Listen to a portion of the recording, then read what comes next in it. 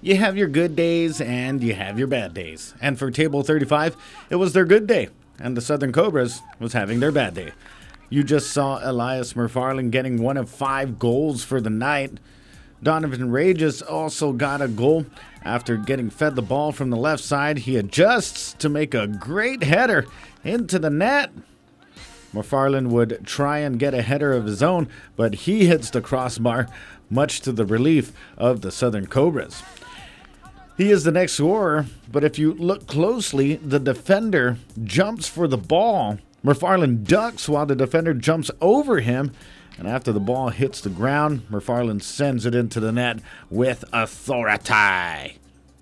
He would also go 2 in a row with the goals.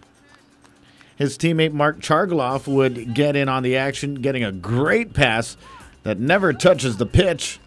Table 35 Espada would go on to beat Southern Cobras 7-2. What happened is simply they came to play, we didn't. Us after coming off a long break, they came out here. We beat them the first time 4-1. They came back and they proved their point. So they came to play, we didn't. Simple as that. I mean, any break has an effect on anybody, no matter what the sport is. But there's still no excuse for the way we played, and big ups to Espada. They played their heart out today, and they showed they were the better team tonight.